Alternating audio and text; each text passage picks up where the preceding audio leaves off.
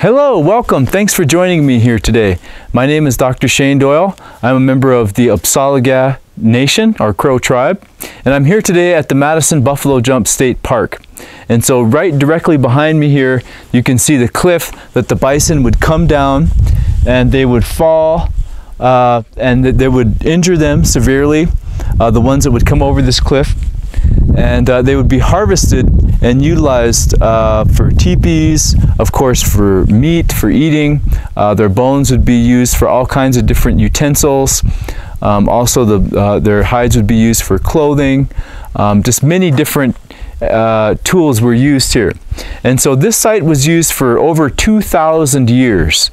People came here. So if you can imagine coming back to the same place, this was kind of like a Costco for them. This was like an old day Walmart where everything could be found. The bison was an animal that the native people used for everything. They would use their horns for drinking cups. They would use their hooves for glue. They would use their ribs for sleds in the winter. Of course, they would use their hides to make teepees.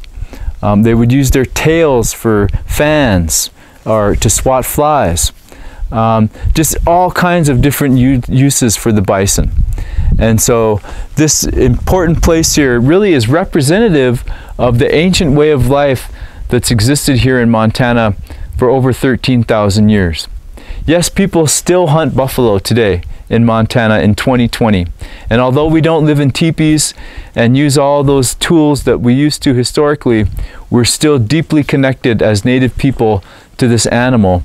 And all of us in Montana have it in our inheritance to protect these places for future generations and to come out and enjoy them as public participants.